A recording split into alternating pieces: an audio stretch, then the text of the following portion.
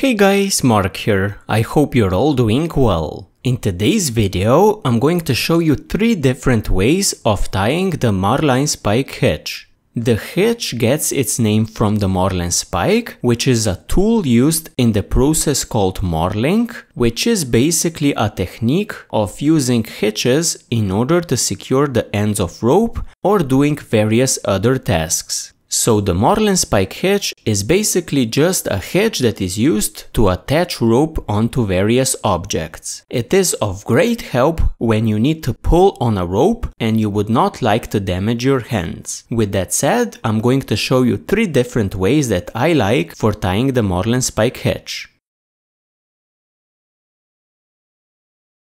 The first way of tying a Marline spike hitch is to use some sort of a tool to do it.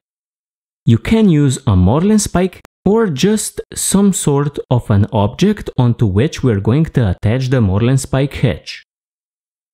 We start by placing our tool over the rope. We hook our rope at the bottom. We then hook our rope at the top. Then pull this top part into the loop to create our Marline spike hitch. At this point, we can pull on our tool in order to tighten up our rope.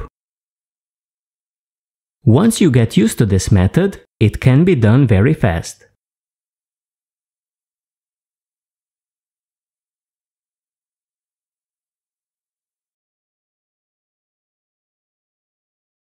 The second way of making this hitch is to tie it like you would a knot. So we start by forming a loop. Like this.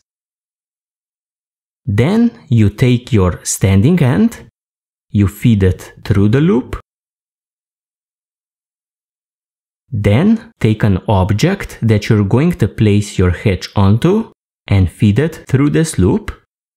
Then tighten up. What you get is a Marline spike hitch. Let's take a look at one interesting aspect of the Marline spike hitch. Now, you know how to tie a slip knot.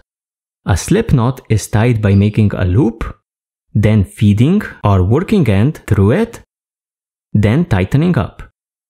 And what we got is a slip knot.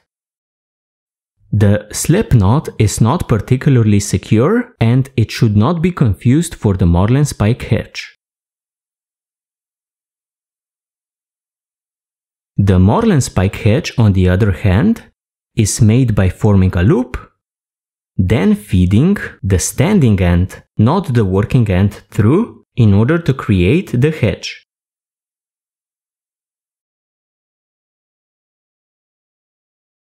The third way of making this hitch is also one of my favorites. We take our object onto which we're going to place our hitch and place it under the rope. We then take our rope, wrap it around like this. So we have our working end coming towards the outside of the object. Then we take this part here. So the back part of our working end, and we pull it over the standing end and around the object. And it is that easy to make a nice looking and secure Marline spike hitch. So guys, I hope you enjoyed this tutorial and that it proved useful to you. Thank you and see you next time.